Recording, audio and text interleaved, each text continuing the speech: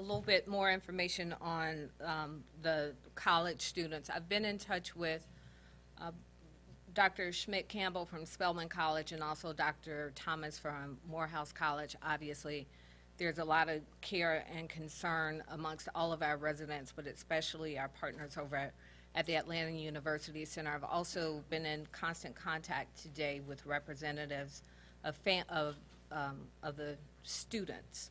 I have not spoken directly with the students, but I have spoken with their representatives.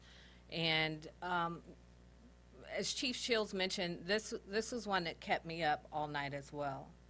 I saw the video late into the night, and I think what it really highlights for me and for all of us, there would have been a time, probably even last week even, that we would have been able to take our time and we would have been able to toss some things around and very likely would not have taken the measure of terminating these officers.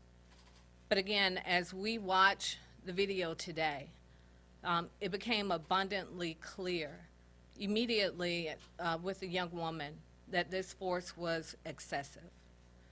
And it took us to really, we had to look at several angles for the young man. Again, there were 5 officers involved, and we want to make sure that we are being thoughtful and that we aren't rushing to judgment in any way.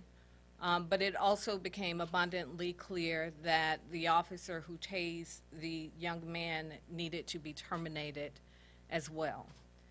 And I share that with you because that is what you will see happen each and every day in the city of Atlanta going forward.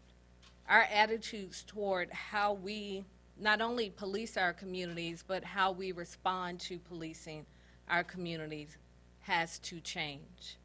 We no longer have the benefit